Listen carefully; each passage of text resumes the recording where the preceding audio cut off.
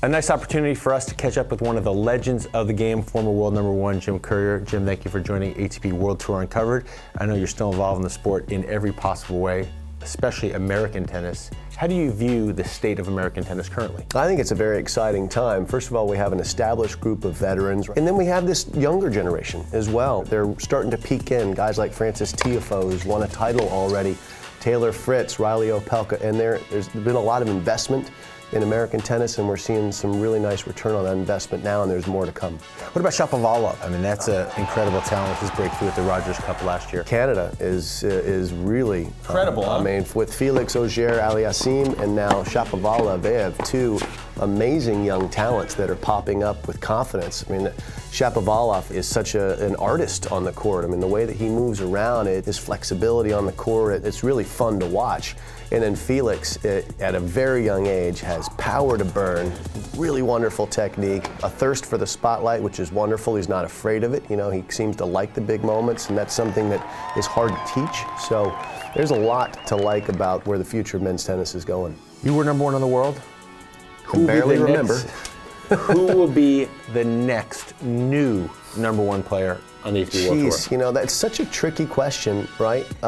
Because could Juan Martín del Potro, could he all of a sudden make a run? I mean, we certainly know he can win majors, so it's a fascinating parlor game. Who do you think? I think it is Del Potro. I mean, he's one of the guys who's been able to beat the big guys in the biggest moments and has the big weapons and has won a major before, and it'll be an amazing story. What's the state of the ATP World Tour in terms of the quality on the court? I think it's fantastic. I've really enjoyed watching closely the way that the game has developed and grown, led by Roger and Rafa and Novak and Andy's leadership off the court as well as their on-court leadership. They've been, very wise about using their power to try and make everything better for all the players, not just themselves. So there's been a selflessness from these great players that has helped grow the tour, make it so much healthier and more viable around the world. I love the new generation, the next gen coming up as well. There's a lot to like there, and it's not just the Americans. There's a lot of international players of intrigue that are popping up that seem like they're ready to try and do something special. And Chung won the next gen last year in Milan and backs it up again to the semis of the Australian Open. Well, that was such a catalyst for him. Winning the Milan championships for him was a springboard that got him the confidence to do so well in Australia. I mean, he will open up the marketplace in South Korea for sure, and he's going to be a big star. He already is a big star. Then you have Sasha Zverev, who's so professional and has so much upside potential, still looking to put it all together, but he's a marketer's dream. He's going to be as good as he can be, and there's nothing that's going to stop him from that mindset. You have players like Kyrgios, who brings in a different audience because he's so effusive and effervescent on the court, and he's also just a different character. He can also be a bit of a bad boy.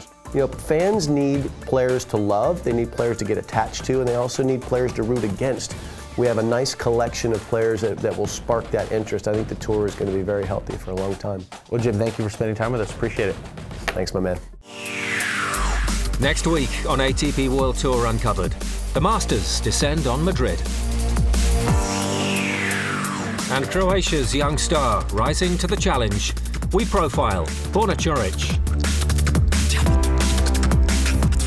Don't forget to log on to atpworldtour.com and chat with us on Facebook, Twitter and Instagram. See you next week.